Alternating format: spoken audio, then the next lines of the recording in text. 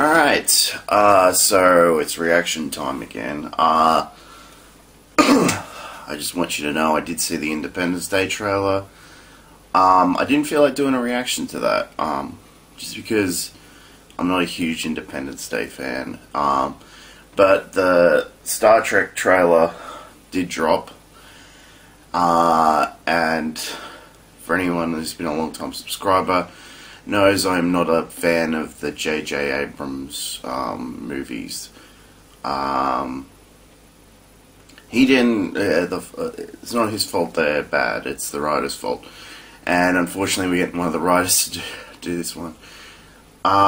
So the new trailer dropped, it was shared, and I thought, well, I'll give him a chance. I'll at least watch the trailer and give my opinion on it.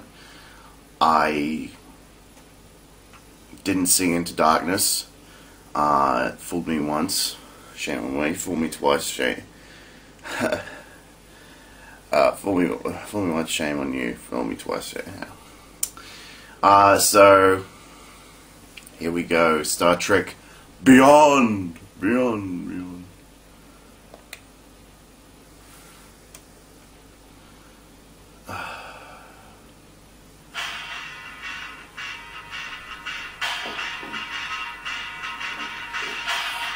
Is that music? It's a good choice. Hey, well played. We got no ship.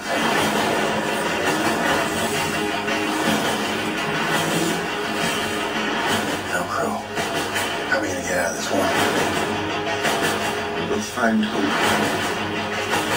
in the impossible.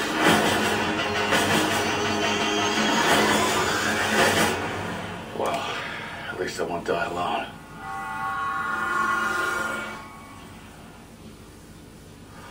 Well, that's just typical.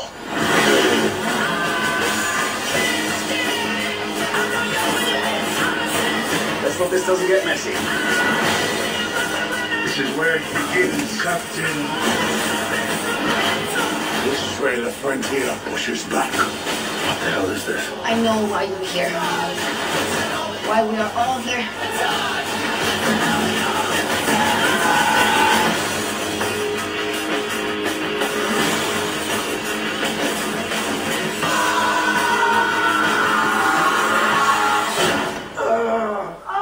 Okay, let's never do that again.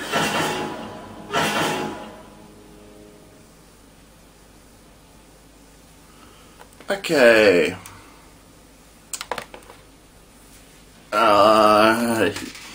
You pretty much saw my reaction there. It's like, no, no.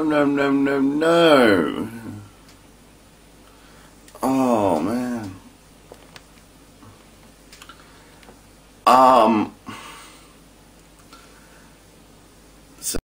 So that I'm not buying a ticket to see that.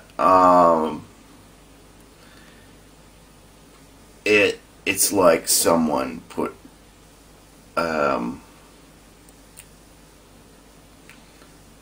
stuff with Fast and the Furious, and I think it said someone who's produced one of the Fast and the Furious movies in there, because I was just like this the whole time. I was like, no.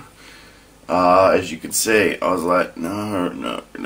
The makeup and all that, like, and all that stuff that looks good, but no, the story's not sucking me in. I'm like, that's not Star Trek.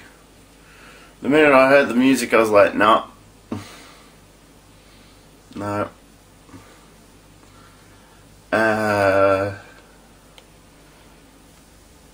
It's just like, no, that's not what I want in a Star Trek movie.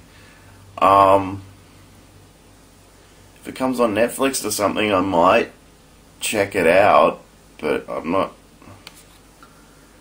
going to fork over money to watch that movie. So yeah, they lost me again. Okay, I'll see you. I'll see you all another time.